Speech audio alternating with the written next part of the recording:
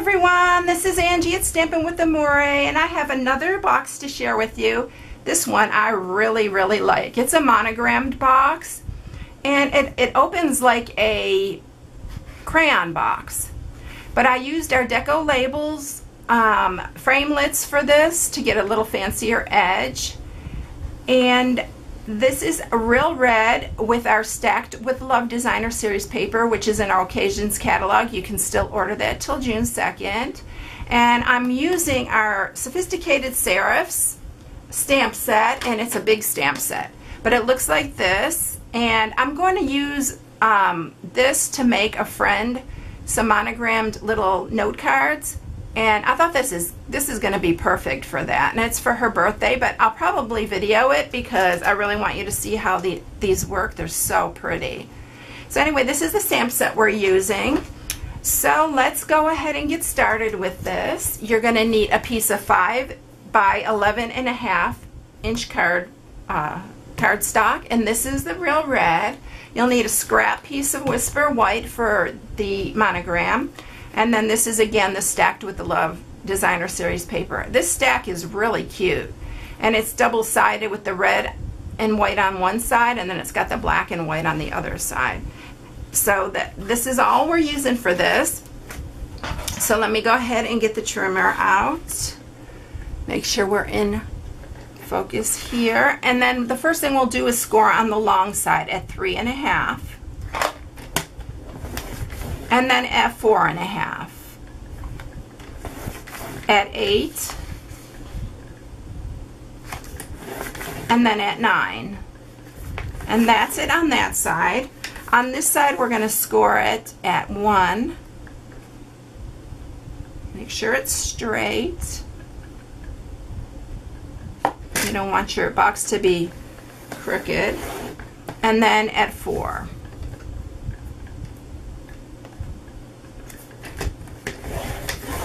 So that is it. So now we're ready to mat it, and we're going to create our little flaps here.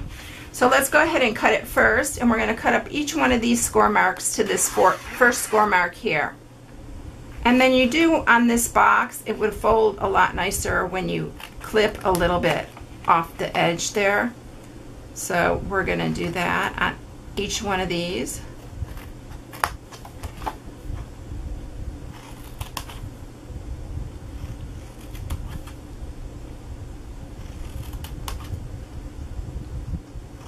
And then I am going to turn it around and do the exact same thing on this other side.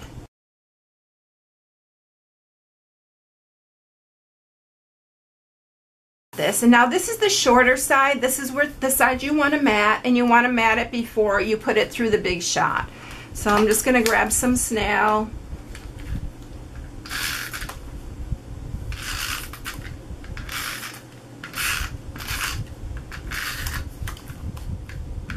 Make sure the edges are all down, and make sure your hearts are going in the right direction. And we're going to go ahead and mat that, and then I'm going to grab the big shot and show you how I make the little edge here on it. So let me get the big shot and get it into frame here so you can see. I need to turn it though so I can crank it. Okay, so what we're going to do is you're going to use your magnetic plate. You're going to put that down with your regular plate here. And then we're going to set this right on the edge. And this will go right to the very edge here. Now, you want to center it in the middle there so it's even. And what you're going to do is you are just going to put this plate, and I think I've shown how to do this before. You're just going to put this plate, it'd be easier going this way, to as far as you want it to cut. So you want it, maybe, I want to put this straight, so let's go straight. Just above this little peak right here. So then what I'm going to do is I'm just going to hold that, and I'm going to run it through. So it is only going to cut that very edge.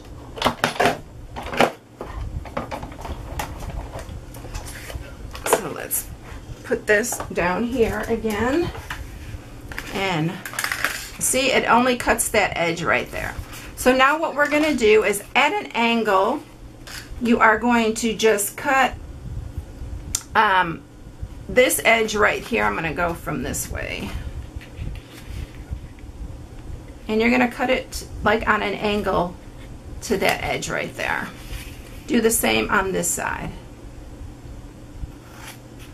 Right to the end.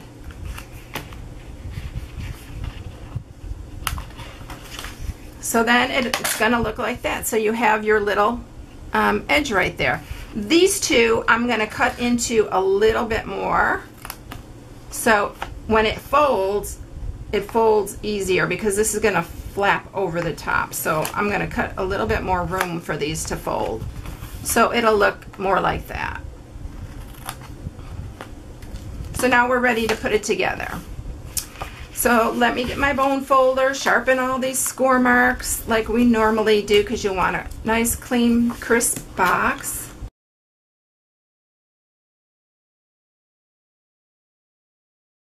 Okay, so now we're ready to put that together.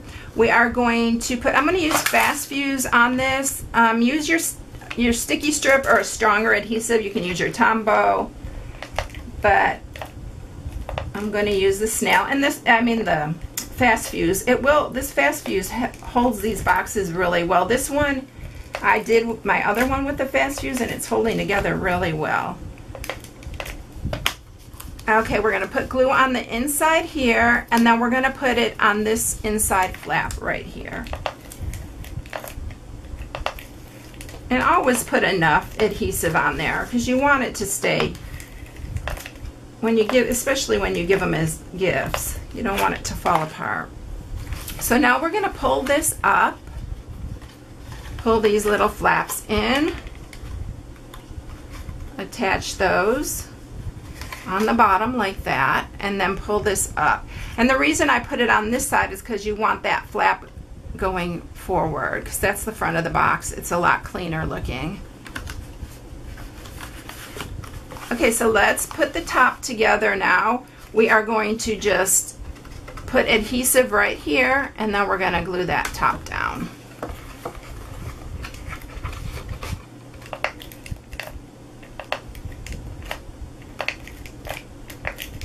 I just want to make sure I have enough on here. And then you will just line those edges up there. And then what I want to do next is get my 2.5 inch circle punch. You could do this before, but it fits in here, and I'm just going to make a little notch because I like the look of that. It looks professional. And then we're ready to close up our box just like that. Okay, so the next thing I'm going to do is grab my hole punch, and I just eyeballed this to put in a couple holes. So I just tried to make them even here.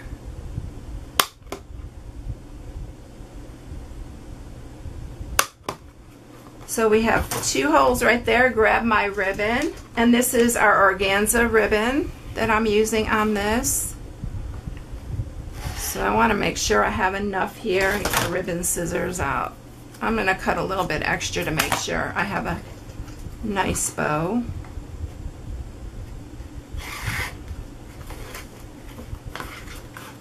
Make sure these are even. And then just tie a bow in it.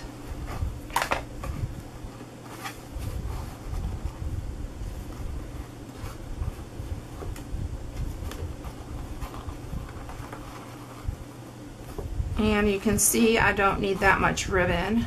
I hate when I waste it, but I just wanted to be sure I had enough in here. And you can play with it until you got it looking exactly, you know, how you like it. This ribbon's so pretty. And then just cut your ends off. And now we're ready to start stamping our little monogram. So I'll set that aside and grab this. And the first thing I'm going to do is I'm going to just use some Memento Black. You can use whatever color you like, but I'm just going to use the Memento Black right now. And this one I'm doing my initial. So you have the A, and then with the little flower I'm using our Stampin' Right markers. This one is the real red, and I'm just doing the rose. And this is our marker to the stamp technique. Oh, I got a little fuzz on that to get that off. And what you do is you just take the Stampin' Right marker and you cover the stamp, and this is the green. Let's see, this one's Mossy Meadow. It's really pretty, this little rose accent. And then when you're done getting it covered all the way, what you want to do is you just huff on it, give it some warm breath, and then you set it down and you just, so it looks like that. So cute. So I'm going to go ahead and do the other side, and I'll just speed up the video for this so you don't have to watch me do it again.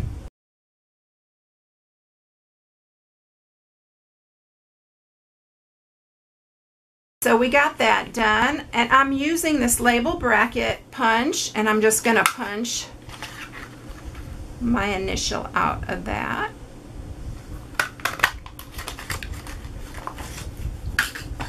I'm going to ink up the edges with some real red. I just gives it a little bit extra.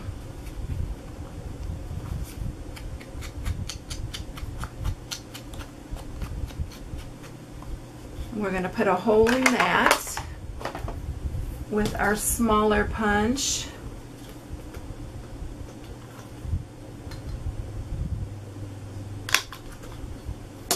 I'm going to grab some of our Whisper White Baker's Twine.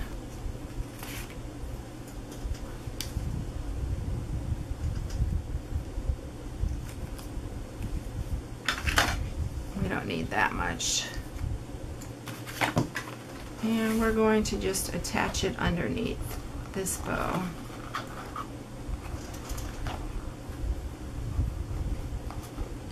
And I just put it underneath like all the ribbon and everything. You won't be able to see it. So I want that in the center.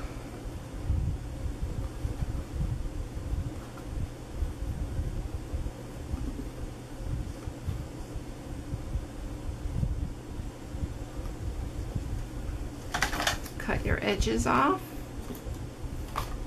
and you are done. Isn't that cute? And it's not hard at all. It's really one of those easy boxes to put together. Here's my other one. This is actually my other granddaughter's initial too. So I covered them both. Anyway, these are the two little monogrammed flip top box. And I thought it really turned out cute. I really like this one. So I hope you enjoy the project. If you need any of the products, go to my blog at stampingwiththemora.com, and you can shop right from my blog. Also, the retiring list for Stampin' Up is live. So you can go to my blog and look up the retiring products. It's up to 50% off on all the stamps that are retiring, anything that's the retiring punches, ribbon, everything. And all the in colors for 2013-15, which are some of my favorite colors, which I'm going to really miss, those are all going to be gone. So if you want those, you need to go and order them now before they are all gone. So anyway, everybody, I hope you enjoyed the project. Have a wonderfully blessed day, and I will see you all next time. Bye.